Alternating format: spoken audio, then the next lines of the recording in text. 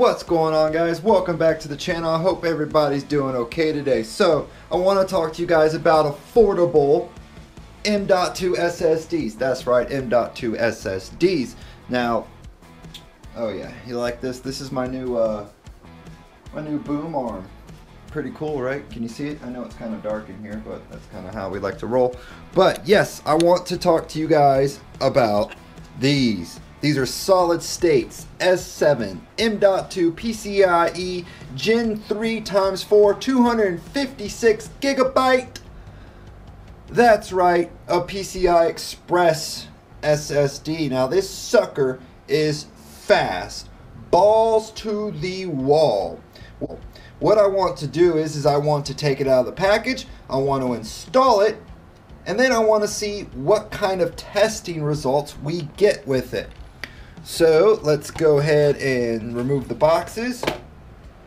So I went ahead and put the drive in. That's it right there. You can see it down there just chilling all pretty.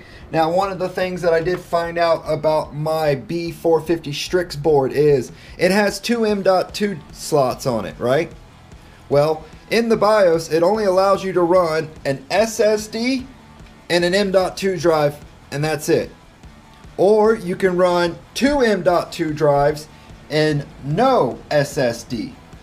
I don't know why that is. I would like to get it to where it boot completely off of the M.2 and then it used the SATA drive and the other drive to run all the crap off of, to store everything. But that's not at all. When I did the download of the Windows, it actually split it.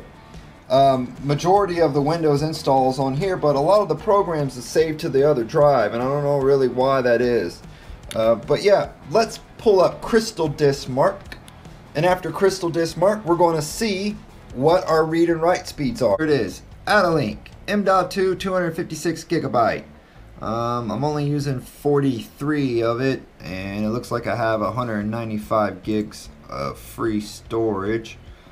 Let's go to Crystal Disk Mark and see what our scores are going to be. Okay, so all you gotta do is go to the Microsoft Store. You can just go to Google and type in Crystal Disk Mark, and then once you get it, what you'll do is you'll just well, basically hit the free or the get button, and then once you hit the get button, it will open up and ask you to run the program. Once you run it, it is really straightforward, but it is free to use, and this is an awesome tool to tell you how fast your hard drives transfer data back and forth. Very good tool to know. If you want to compare an SSD to a mechanical hard drive, this is definitely the way to do it.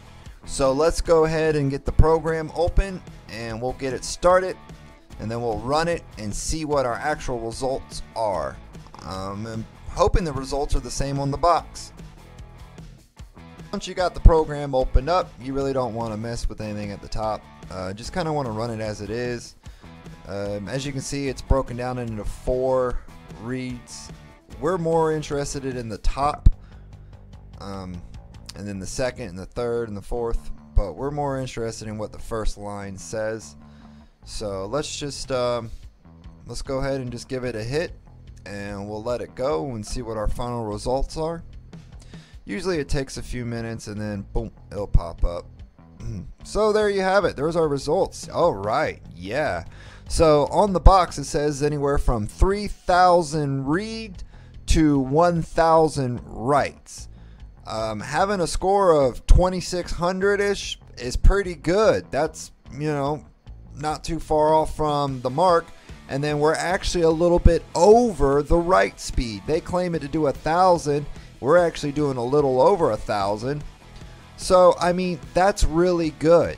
So compared to like a mechanical hard drive, your mechanical hard drive will probably do anywhere from 250 megabytes a second, and then your SSD, that will probably do anywhere from 300 to like 500 megabytes a second.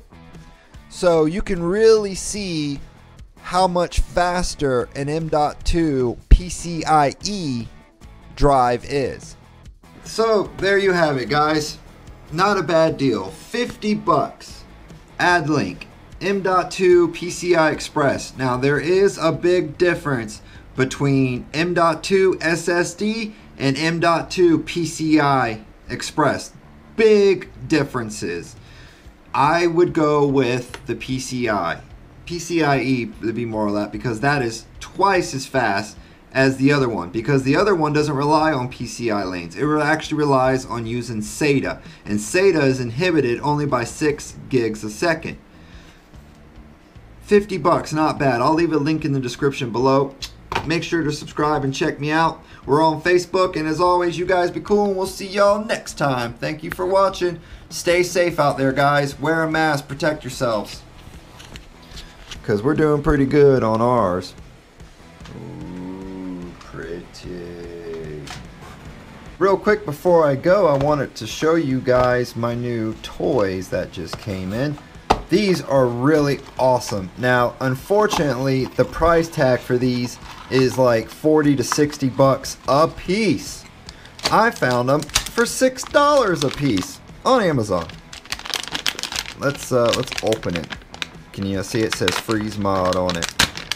I bought 2 of them of the same color, same size, same everything.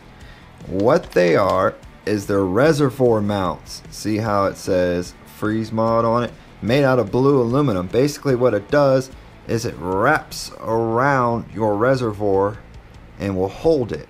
Alright, and the really cool part about it is that it comes with another piece.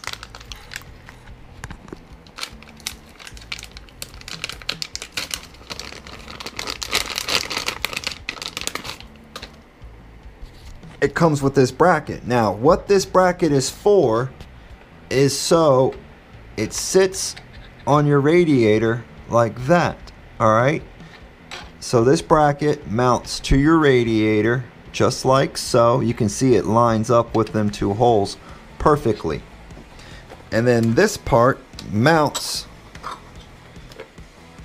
to the aluminum like so. So that way I can hang my reservoir. Now I can hang it on the back of a, well, radiator. Pretty cool, right? Freeze mod. I'm really liking these freeze mod. They're cheap, but they're made out of really good stuff, and I'm very happy. I mean, all of these fittings and tubing and everything, you can see it right there. It says it's the same symbol, freeze mod. That's what I use. It's a generic Chinese brand, but dang, they make really good stuff. Just because it doesn't say Singularity Computers on it doesn't mean it's junk. But yeah, I bought 2 of these for $6 a piece. I was like, oh my god, are you serious? I haven't seen, yeah, that one looks good too. I haven't seen these that cheap. Never. Usually when you find these, oh, and they also come in different diameters too. So if you don't want one this big, you can get one slightly smaller, and so on and so forth. And they come in different colors and stuff too. But usually when you find these, like I said originally, you'll find them for like 30 to 60 bucks a piece. These were $6 a piece, and they come in all different colors and sizes. So definitely jump on that. Definitely jump on this. And make sure to jump on the bandwagon of ATEC PCs. So, see y'all next time.